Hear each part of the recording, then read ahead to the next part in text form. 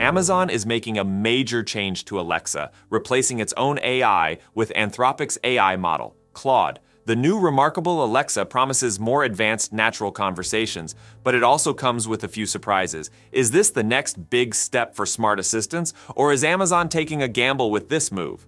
Let's discuss and find out in today's video. Alright, so Amazon has been working on this upgraded Alexa. Internally, they're calling it Remarkable Alexa or Project Banyan for a while now, and originally they were using their own AI technology for it. But apparently things didn't go so well in the testing phase. According to Reuters, Amazon's in-house AI was having a lot of trouble responding quickly to user prompts. I mean, we're talking about a lag of up to 6 or 7 seconds sometimes. And in today's fast-paced world, where we're all used to instant responses, think ChatGPT or Google Assistant, that's just not gonna cut it. So Amazon decided to switch gears and use AI models from Anthropic, a San Francisco-based AI research company that was actually founded by some ex-OpenAI folks. Anthropic has been making waves with its AI models, especially their Claude model, which is pretty good at understanding context and maintaining more natural, human-like conversations.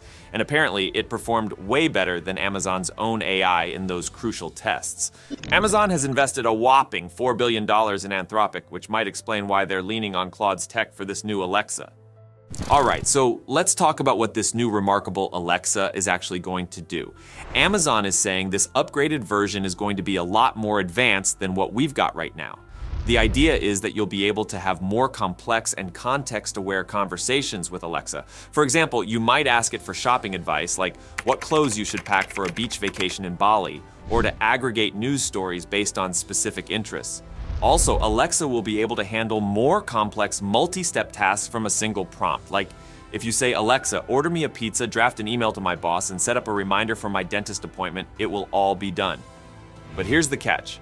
Amazon plans to offer this upgraded Alexa as a paid subscription service. So, unlike the classic Alexa that we've been using for free, the remarkable Alexa is going to cost somewhere between $5 to $10 a month. And just to be clear, this won't be part of your Amazon Prime subscription, so it'll be an extra cost on top of that. Amazon is betting that these new AI-driven features will be worth the price tag, but it's definitely a gamble. I mean, asking people to pay for something that's been free all along is always a tricky move. Some folks inside Amazon are even skeptical that customers will go for it, especially since many are already shelling out $139 a year for Prime. So why is Amazon doing this now? Well, it all comes down to money and competition. Despite Alexa being super popular, Amazon says they've sold over 500 million Alexa-enabled devices. The voice assistant division hasn't been making as much money as Amazon would like. The company's leadership has been pushing hard for Alexa to start generating more revenue, and they see 2024 as a crucial year to prove Alexa's worth in the market.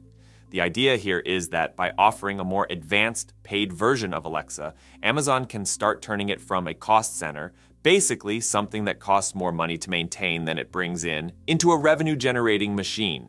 And with around 100 million active Alexa users, if even 10% of them decide to go for the paid version, that could mean at least $600 million in annual revenue, assuming they go with the lower end of the price range. Now, this move to partner with Anthropic is pretty interesting because it marks a bit of a shift in strategy for Amazon.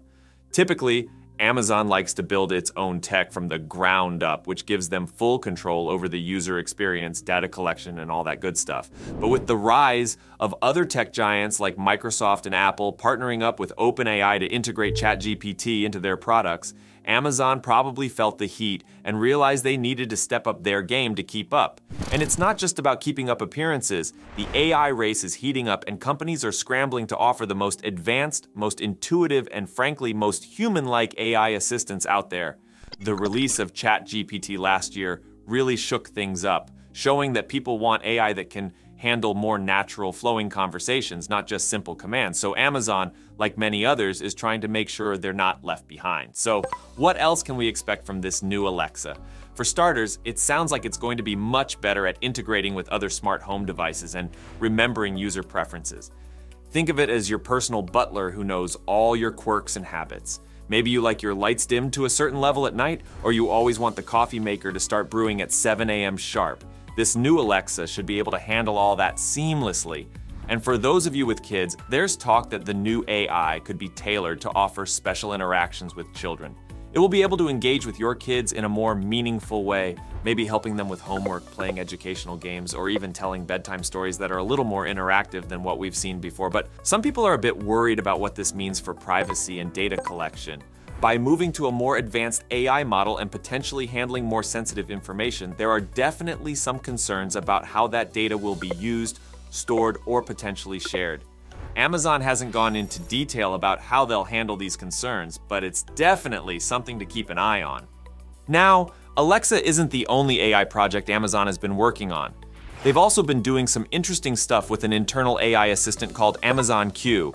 And if you haven't heard much about this one, it's because it's more of an internal tool that's being used to streamline software development across the company. But get this, Amazon Q has reportedly saved the company $260 million and 4,500 developer years. How did it do that?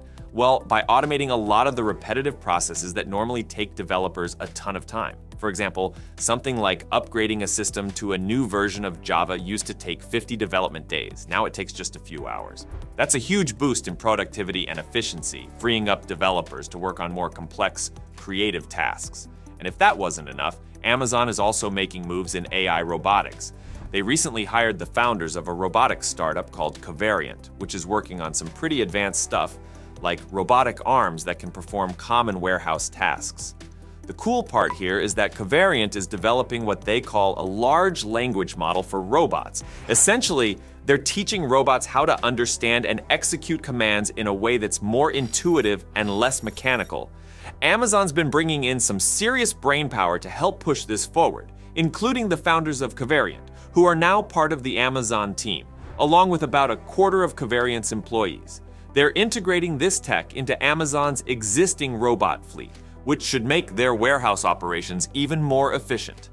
So, it's clear that Amazon is doubling down on AI across the board. From improving Alexa with Anthropic's Claude AI, to enhancing their internal processes with Amazon Q, and even stepping up their robotics game, it's all about leveraging AI to make their services smarter, faster, and more integrated. But it also means that we, as consumers, are going to see more AI in our everyday lives, whether that's through smarter voice assistants, more automated homes, or even just better, faster services from companies like Amazon. It's an exciting time for tech, but it's also a time to stay informed and aware of how these technologies are developing and what they mean for our privacy, our jobs, and our daily routines. So, what do you guys think? Would you be willing to pay extra for a more advanced version of Alexa? Or do you think Amazon should just keep it free and find other ways to monetize it? Drop your thoughts in the comments below, and don't forget to like and subscribe for more AI and tech updates. Thanks for tuning in, and I'll see you in the next one.